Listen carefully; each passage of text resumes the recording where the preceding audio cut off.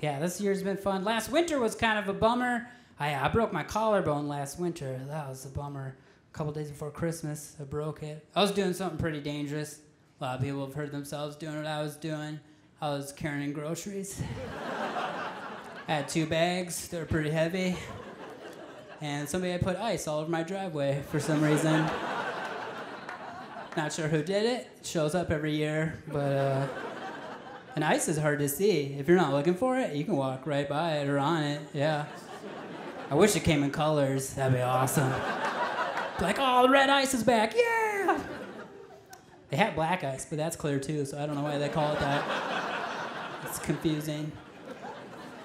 So I didn't see it. I was walking with my groceries. I lost both my feet. I flew up. I landed right on my shoulder. And right when it hit, I was like, oh, that feels different than it's ever felt before.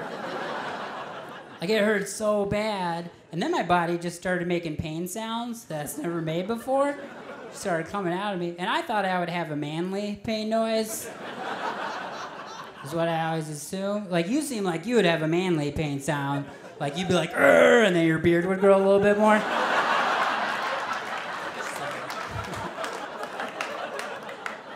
That's an inch. I'll walk myself to the hospital. It's cool.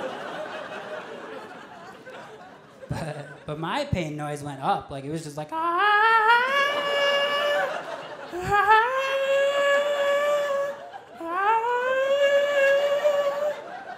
just laying in the driveway, surrounded by groceries, so I could survive a couple days. Nobody found me. Luckily, my wife heard me. She came running out, threw me into the car, drove me to the hospital. All the doctors came out. They're like, "Is your wife in labor?" I was like, "That was me. I made those sounds." I think there's a baby in my shoulder. Feels like twins. So then they brought me into the emergency room, and it was winter, so I had a bunch of layers on, so the doctor's like taking off my coat and cardigan and stuff, and he got me down to just a white t-shirt, like my undershirt, and he goes, "Sir, is it okay if I cut your shirt off?" I was like, "Yeah, you're gonna have to, because I can't lift my arm up to get off." He goes, "If I cut the shirt off, it is gonna ruin the shirt." I was like, "No way, for real?" It's like, well, you're in medical school, they teach you that one. Like, just make sure the patient knows when you take a scissor to the shirt, it's not gonna work the same way as it did before. They may want to get some buttons in the gift shop on the way out. I told him, I was like, "You can cut it off. I'm not too attached to this one. It comes in bags of 12, so I should be able to track another one down. I know a guy." So he cut the shirt off. He sent me to the x-ray machine, and then I came back from the x-ray, and he goes, "Oh, Tom, we got bad news." He goes, "Your clavicle's broken."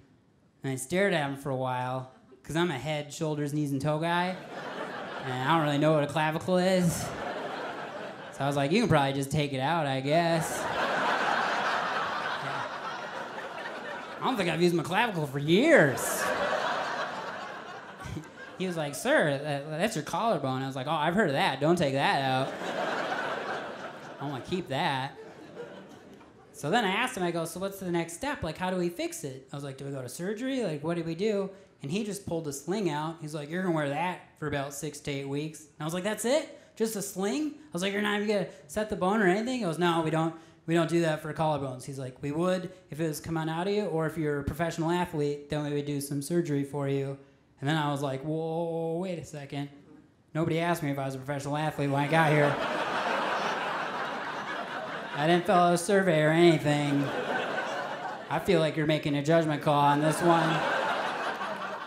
Like, I walked in here, you're looking at me like, "I don't think he's throwing touchdowns this weekend. Let's give him a sling."